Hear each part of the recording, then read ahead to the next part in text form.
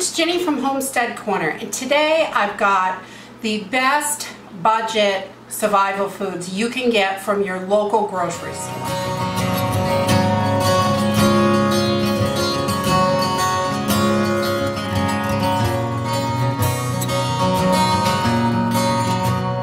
There are still a lot of really new preppers out there that are just getting started or haven't been going that very long, and they still have a lot of questions, and I think it's great for all of us, even people that have been prepping for a while, to go over some of the basics.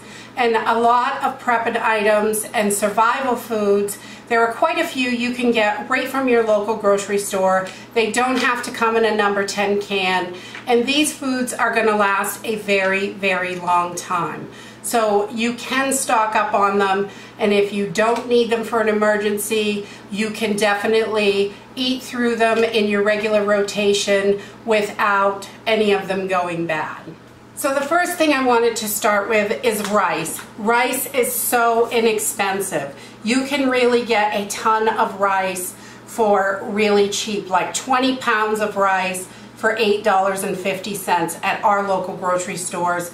And you can, long grain white rice is going to last the longest, and you can just store it in an airtight container. I vacuum seal my rice and keep them in 5-gallon buckets, and then I keep a half-gallon jar on the counter in the kitchen that we eat out of. And this rice right here is rice I purchased in 2015. It is just as fresh as the day I bought it. It works perfectly fine. Rice is not going to go bad on you. So we're still eating through the 2015 rice. So it lasts and lasts and lasts. But rice is a really great one. And the next, I would say, if you're not a huge rice fan, quinoa is another one. And this has some protein in it.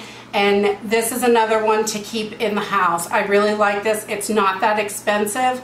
It was a couple dollars for a pound.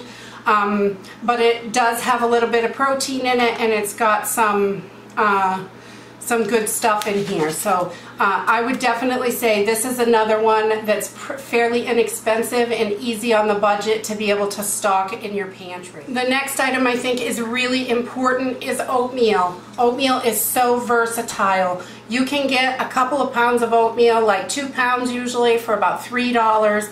Oatmeal goes a really long way. You can make cereal, granola, you can bake it, make cookies, you can do tons of stuff. Oatmeal pie, it's limitless what you can do. It's really, your imagination is the limit. Oatmeal is great for you. It's really healthy, and it's super inexpensive, and you can really mix it up so many different ways that I think this is a must for the pantry. The next one I think is really great is pasta. Any kind of pasta, noodles, elbow macaroni, whatever kind of pasta. It stores for a really long time. If you keep it in airtight food grade buckets, you don't have to worry about it. Or you can keep it in glass jars. You can vacuum seal pasta.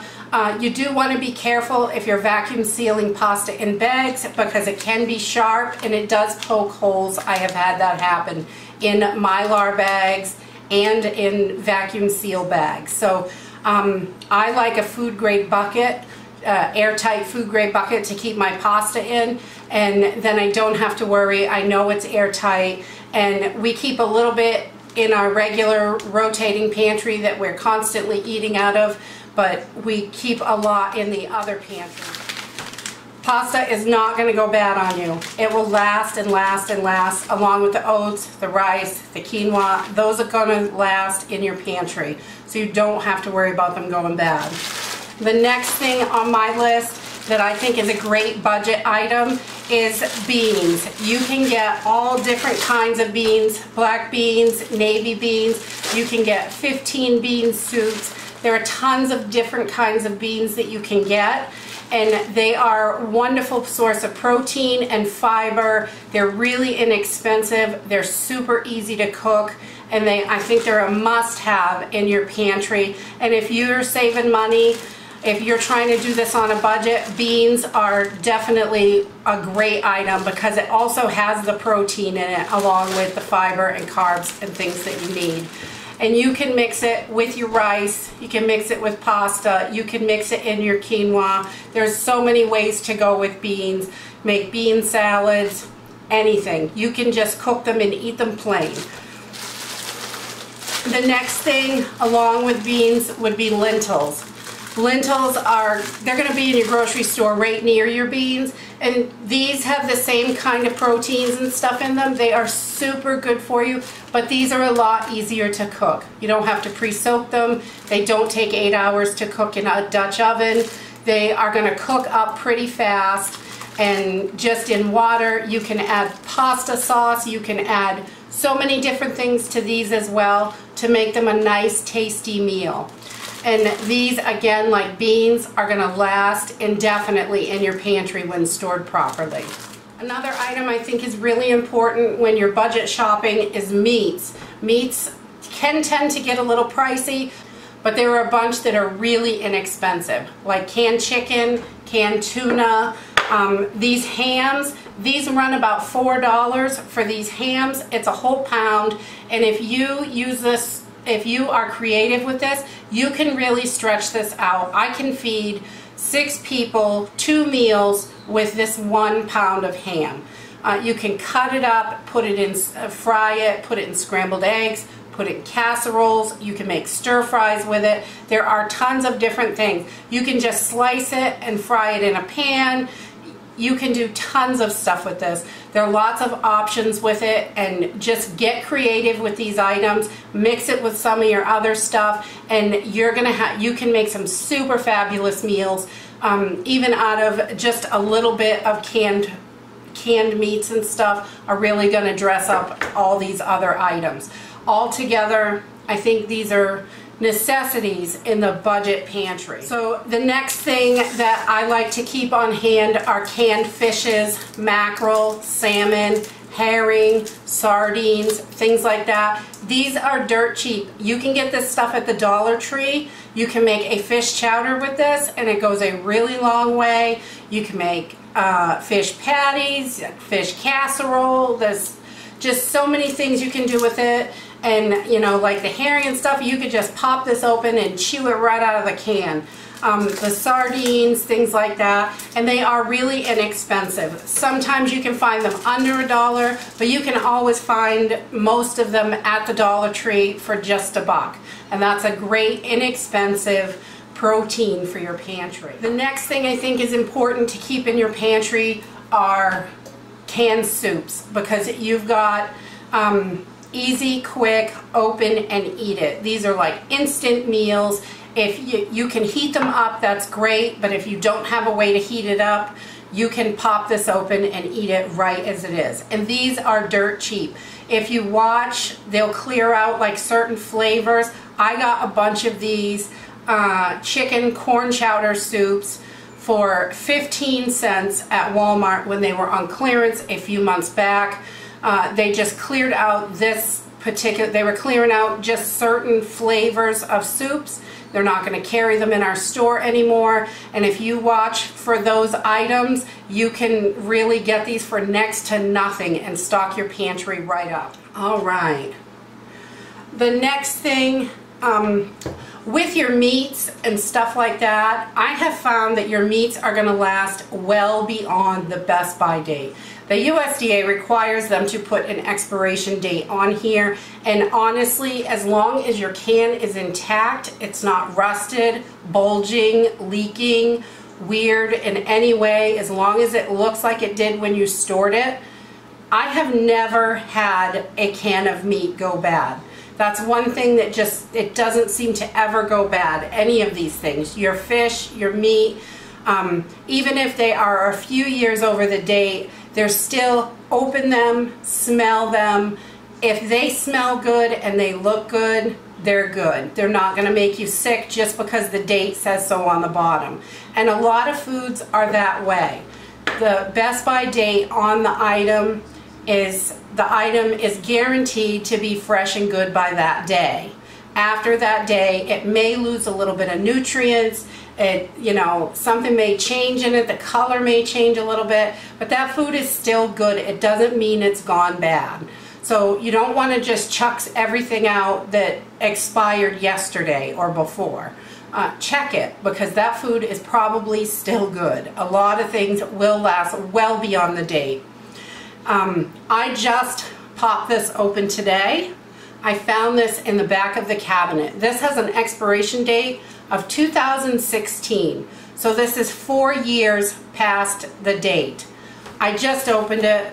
I smelled it. It smells like peanut butter.